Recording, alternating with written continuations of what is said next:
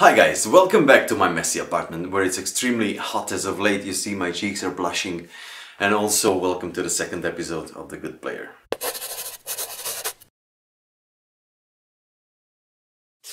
Now this time I'm going to talk about something that we all hate, which is alignment system. I see alignment system as almost pointless, but let's get further into that. I get the alignment system for paladins, for clerics, for monks and such, but for the rest of the classes it's simply useless. People usually act on their whim, both in and out of game. There simply is no point in making your character something that you cannot simply play out. Now that I shared a little bit of hate about the alignment system with you guys, let's talk about its mechanics. There's low, neutrality and chaos on one axis and good, neutrality, evil on the other one. So let me explain how I like to think about the alignment system.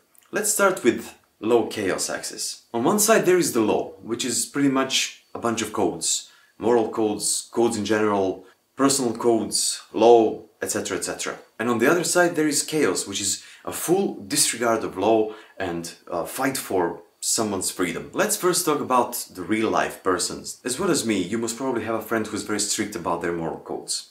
So what happens when something penetrates their moral barrier? Their world falls apart completely. They either start behaving aggressively or fall into a depression or something similar to that. Persons with strict moral codes are being tested by their environment each and every day, and their psyche has to endure through it. On the other hand, we have chaos, people with complete disregard of law and moral codes. They will show respect for some parts of the law, but they will most probably try to neglect it completely. Think about your friends who are most likely to get drunk or do drugs or go for one-night stands. We all know such people, and pretty much when you think about chaotic behavior, that's what you think of. So on one side we have government officials, law-abiding citizens, people with strict moral codes, and on the other side we have something that is completely opposite, like hippies or human rights, animal rights activists. Those guys mean well, but they sure piss a hell of a lot of people. And then there's neutrality, the fine line between the two. Neutral people find their respect for both law and chaos and find understanding for both of them, but are not really into the extremes. And now we have good versus evil, the old philosophical topic. We could start a debate about what's actually good and what's actually evil, because there is a good intention behind every single action. For instance, law-abiding people will respect the law because they think that that's one step closer to the world peace. And on the other hand, we have a serial killer which is hell-bent on ridding the world of prostitutes, and they're filthy. Not my words, that was an actual case. So goodness in general is respect for all sentient life and everyone's rights. And on the other side we have evil, which is a complete opposite of that. And on the other hand there is true neutral, which is pretty much understanding and respect for everything, or on the other hand, a lack thereof. So now that we went through all this, let's talk about the pop culture characters that fit into all these alignments. Or do they? For the lawful good characters, everyone's first impression is Superman, but for me, not quite. I would rather put Green Lantern at the first place of lawful good. Why? Well, because the Green Lantern Corps is the embodiment of lawful good. They fight for goodness and what's right, and they have their own code, thus being the prime example of that alignment. Superman, on the other hand, yes, he respects the law, but he's kinda shifting between lawful good and neutral good. He's never gonna put other people in jeopardy because the law says so. As for the lawful neutral, I think that the Judge Dredd is actually a prime example of this alignment. He's the judge, the jury and the executioner all at the same time. Actually, quoting Judge Dredd, I am the law, which means he's pretty much conducting the law on his whims. On the other hand, there's Lobo, one of my favorite characters by the way. He is a mercenary, a contractor. He's gonna fulfill the contract, but on the other hand, once he fulfills the contract, you can never say what he will do. So he respects the law and he respects the contract. But on the other hand, there is this chaotic behavior that he shows from time to time. So once he gets the contract done, you can never know what he might do. As for the lawful evil, I think that everybody would agree that Darth Vader is the prime example of it. Of course, there are better examples among the Sith Lords, but Darth Vader is the most popular one. He is very lawful, very strict about his code, and he will punish if you disobey him. And on the other hand, there's Doctor Doom, which is not quite the lawful evil guy.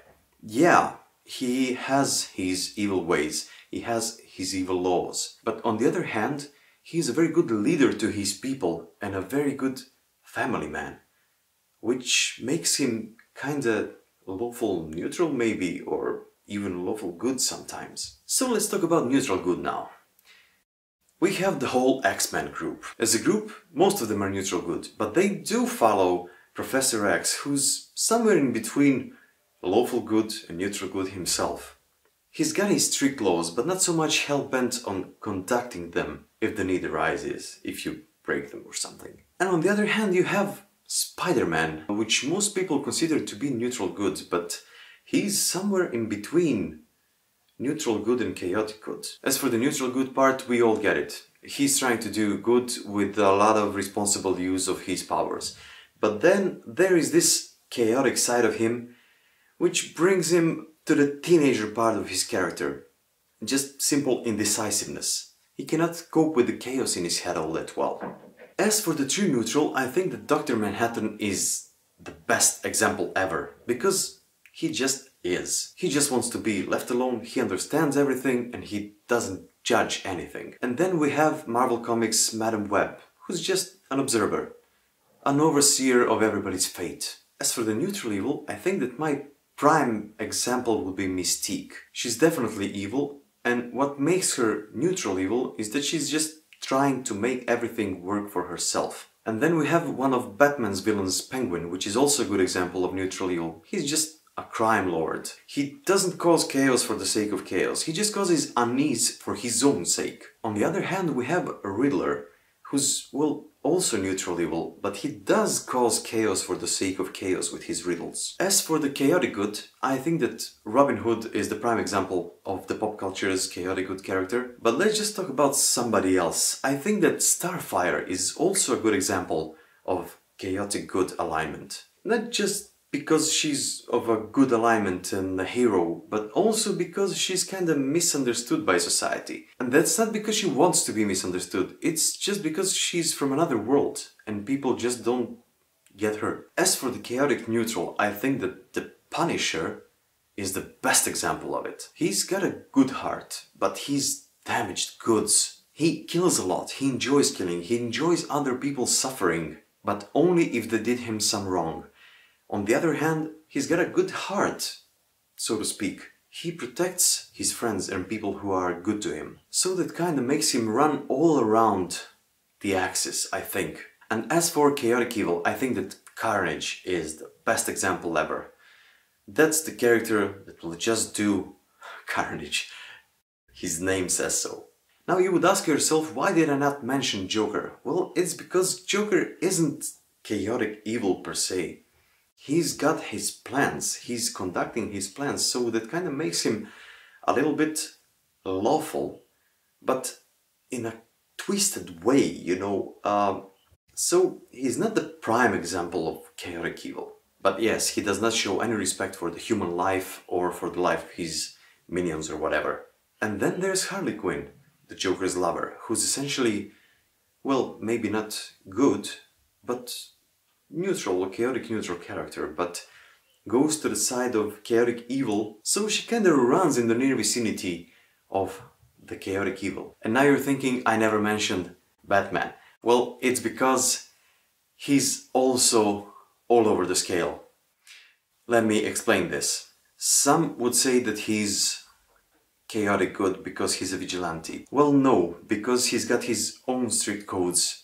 But he's above the law, which makes him lawful neutral, I guess. But he's got some chaotic behavior, like having a son with Talia al Ghul maybe, or showing little regard for the thugs he beats up. But does that make him chaotic? Or does it make him maybe true neutral? Because, well, he's pretty much always ready to sacrifice himself and others for the greater good. So where does he actually fit between the two axes? Now you see my point. There is no actual alignment that a character can follow. And that's why I don't like it all that much. But here's an idea for you. Make a scale of the 9 alignments. And for each alignment, give it a grade. Like a mark of how much of that alignment your character possesses. Try it in your homebrew campaign and just tell me, what do you think, how well does it fit within your D&D or Pathfinder or whatever other campaigns. Bottom line, boys and girls, ask your DM if he gives a damn about alignment or not. If not, just pick one and go nuts, feel free to do whatever you want. On the other hand, if your DM cares about the rules and the alignment system, well then you're dealing with a lawful person. Good luck. Now that I got this off my chest, I would like to thank you for listening to me rant. Please subscribe if you're new to this channel and give me a thumbs up if you like this video. Also, there are links to my Instagram and Facebook page if you want to follow me there, and of course my Patreon page if you want to back me up. I would really appreciate that. And as always, this is Crafty and I bid you farewell.